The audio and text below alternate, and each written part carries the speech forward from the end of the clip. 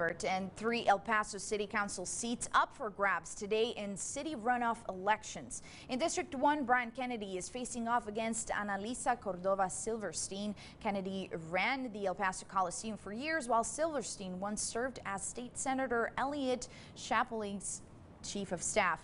They are vying to succeed incumbent Peter Swarzbein. And in District 8, 2 City Hall staffers are facing off. Bettina Olivares is running against Chris Canales.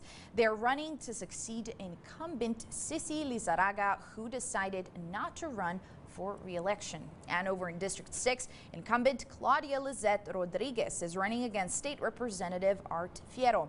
Only about 4% of city voters turned out during the early voting period for these races. Polls stay open until 7 tonight, and you can go to our website and click on the story to find a polling station near you.